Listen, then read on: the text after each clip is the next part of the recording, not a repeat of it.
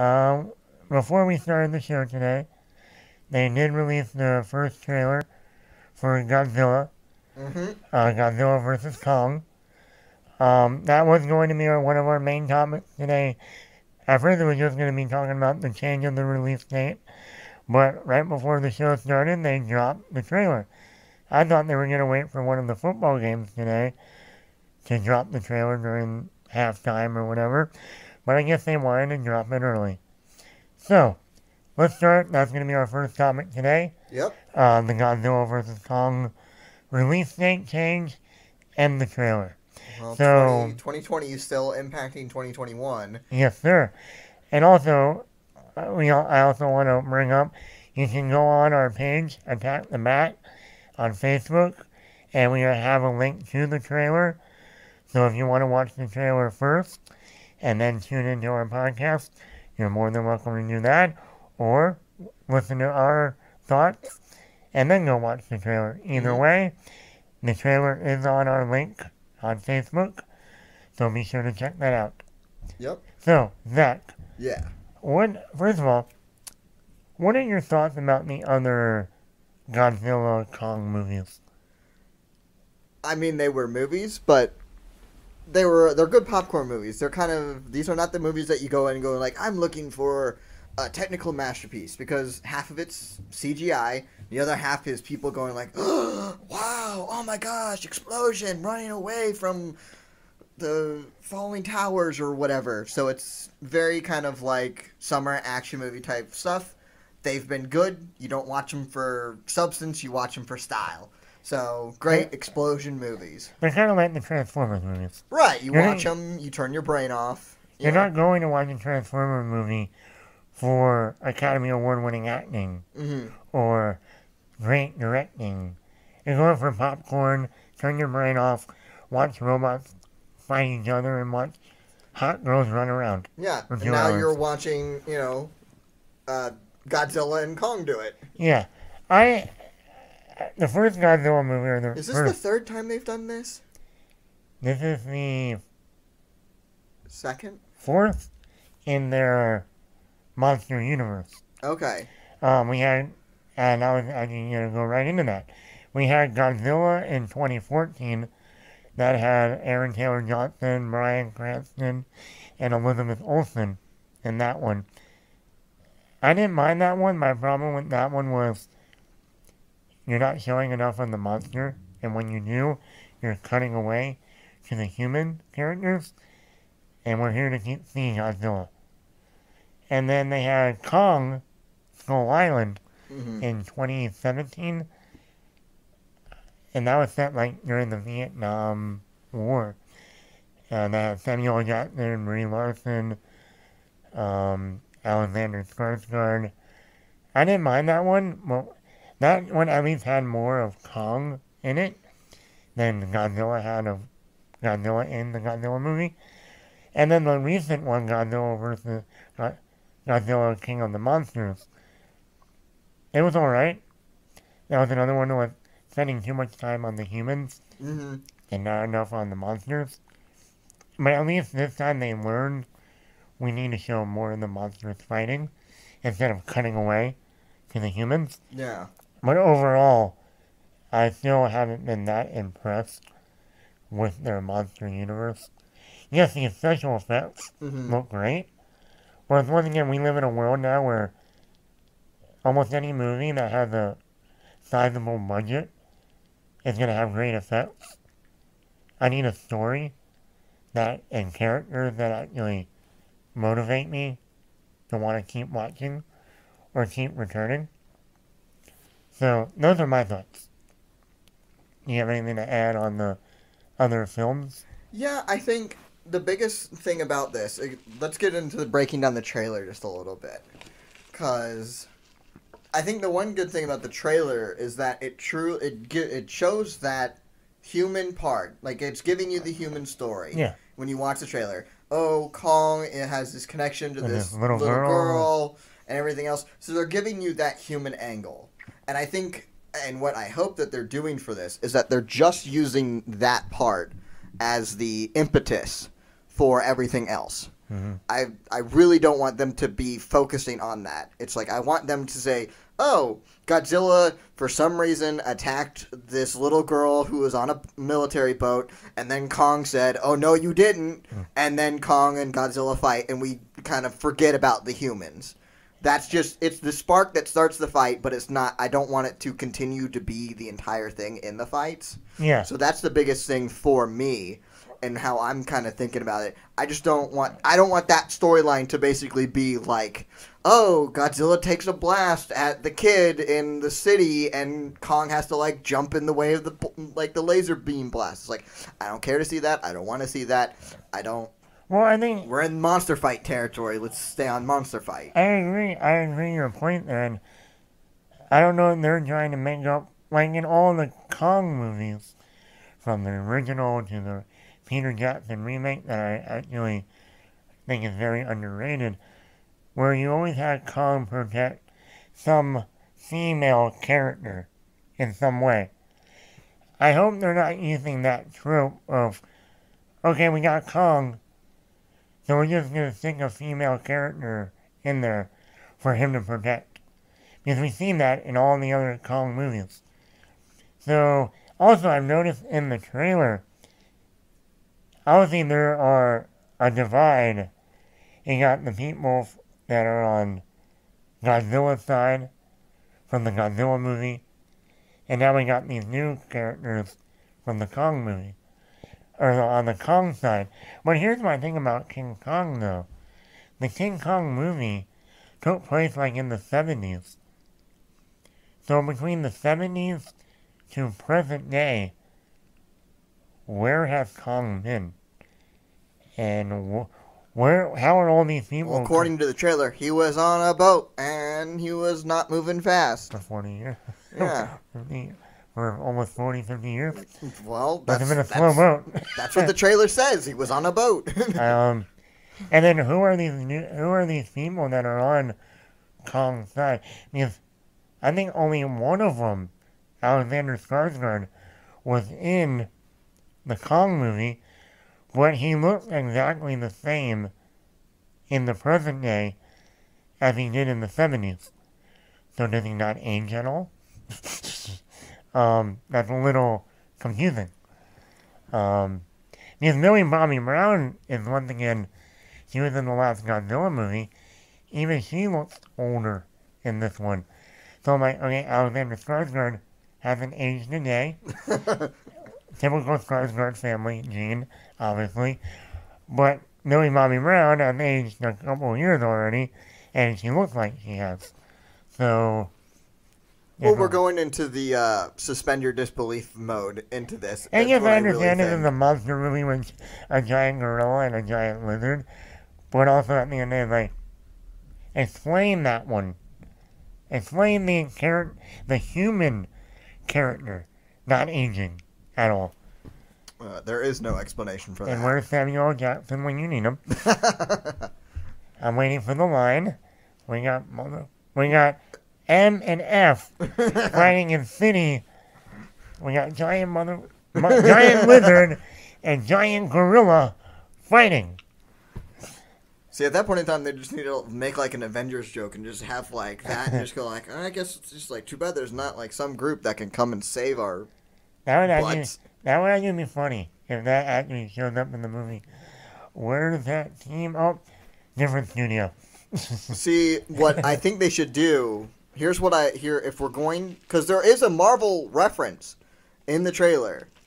Because there's a point near the end of the trailer where Godzilla shoots off his beam and Kong comes in wielding the hammer of Mjolnir that legitimately is absorbing Godzilla's laser blast, absorbs it, and then just whacks him with it. And it's like, oh, that's legit a Marvel thing. That's exactly what Thor was doing, going out after Thanos. Right. In Infinity War, coming down with the hammer. Right. I was just waiting for Kong to go, you should have gone for the head. No, what I think would be really cool if they bring in, like, this is an elite tactical team of the best and top warriors of everything, and they like you show them like walking down a plane ramp or whatever, and then you just have like Godzilla or Kong step on them and just kill them. There's your Avengers. There's your Avengers reference or a Justice League reference. However, whichever one you dislike, it can be there for you, and you just like wipe them out and just like, oh well, Earth's mightiest heroes gone in a flash. So let me ask a question.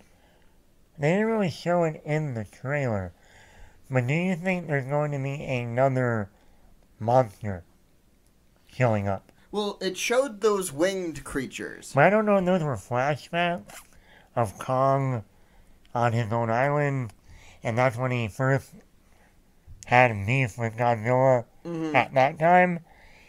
Or do you think there's going to be another Mothra or another Ghidorah giant showing up? Because they did hint that at the end of Godzilla King of the Monsters in the post-credit scene that there was another monster coming. I can see this movie taking one of two turns. And that is, the turn is, because in the trailer, you'll see it's like, only one will survive. And you go like, well, that's the red herring. That could be the red herring, because that's what it looks like.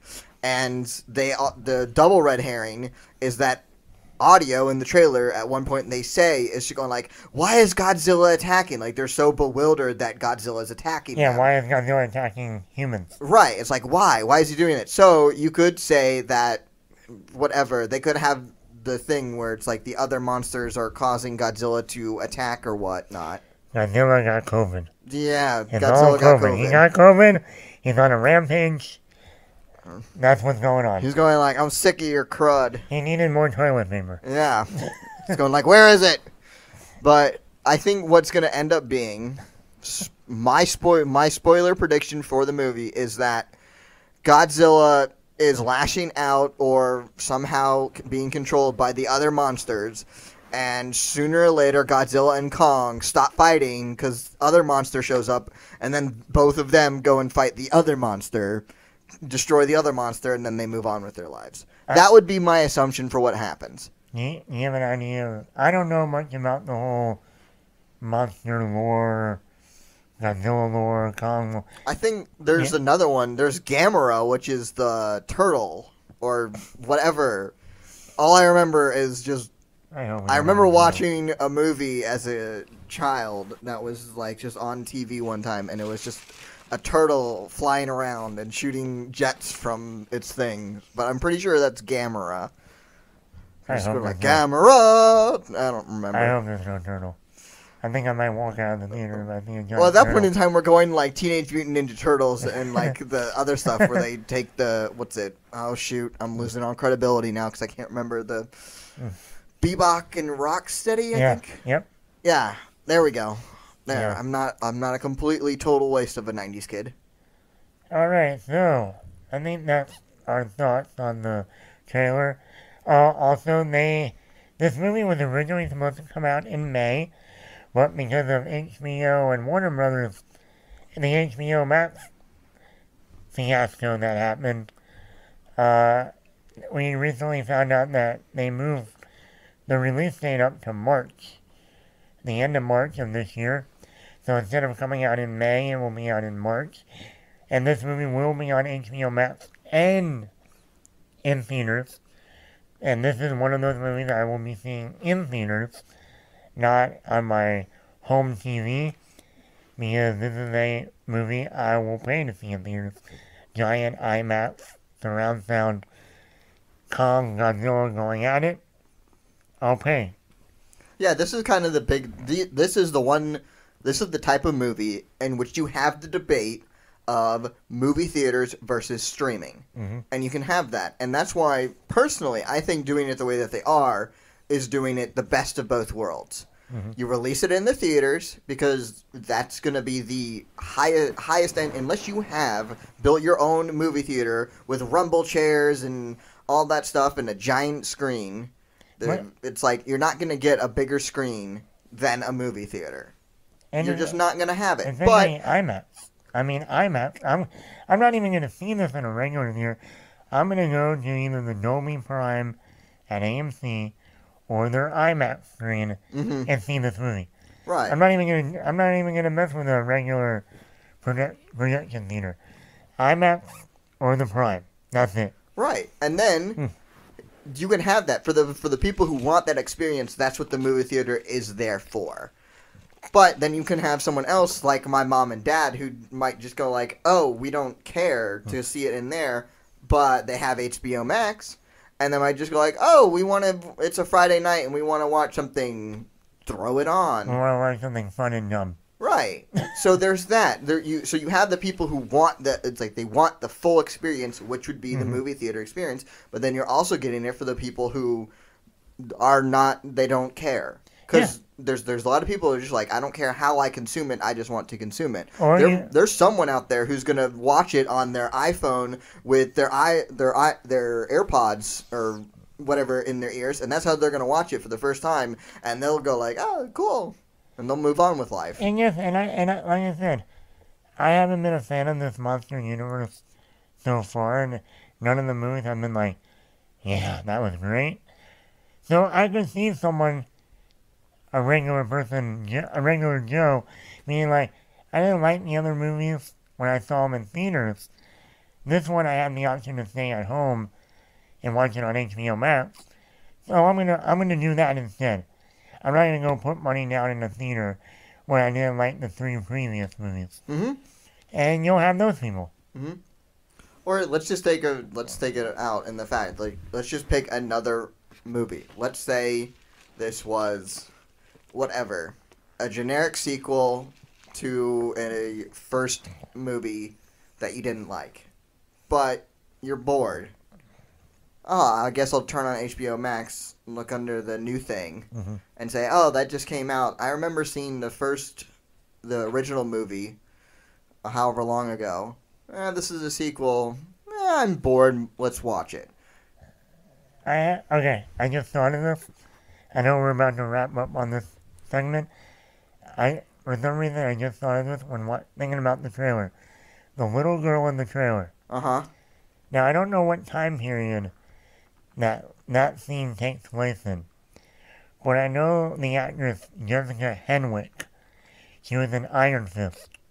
She was the Asian. Yes. She's in this movie. They never showed her in the trailer.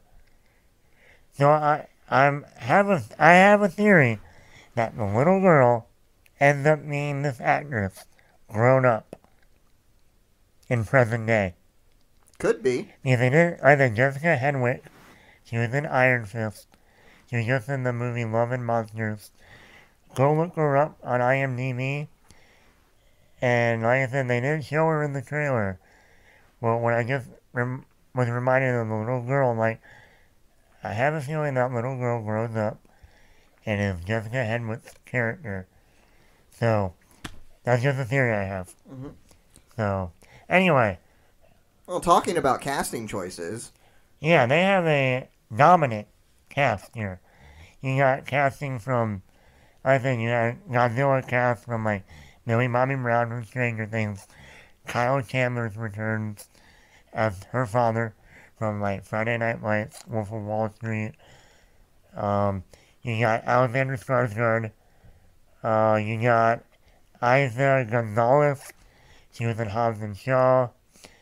I think you got Rebecca Hall's in this movie. She's from The Town, The Prestige.